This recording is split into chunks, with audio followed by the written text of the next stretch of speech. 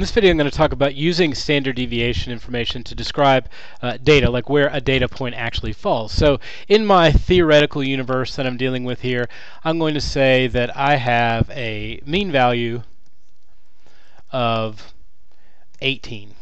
And I know that my standard deviation is, let's say, 4, something like that. So in this, what I'm going to do is just make a little number line here.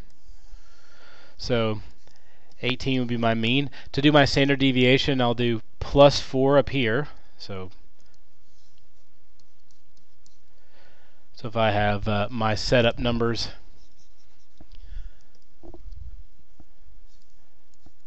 (19, 20, 21, 22).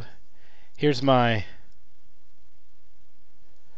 standard deviation away from where it happens to be. That'd be 1 standard deviation above. And then here, 23, 24, 25, 26. There's another standard deviation out. I might call it 2 standard deviation. On the other side of it,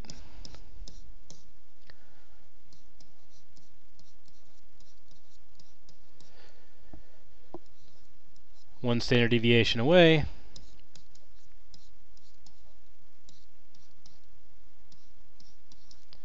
Two standard deviations away.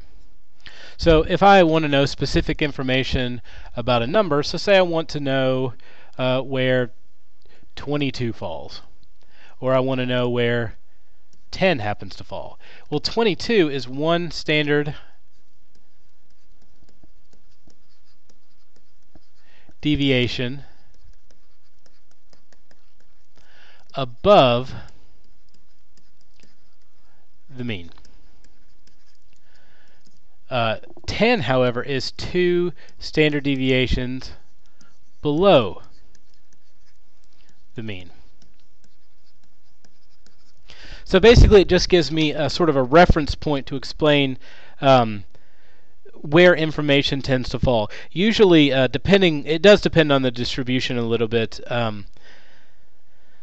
Most of the data will fall somewhere between the between 2 standard deviations away if it's a value that you're actually going to use. So you can get sort of like the 10 is way away from the mean. So that may be something that I sort of question whether I really want to use it in my analysis of the situation. Whereas 22 being 1 standard deviation above the mean may be something that I would consider a pretty solid data point that's okay and safe to use if I'm doing a very specific type of research. It just sort of depends on where you want to go with the information. But a lot of times you will have standard deviation pop up as being a tool that you can use to analyze where a point falls in the data set. So there it is.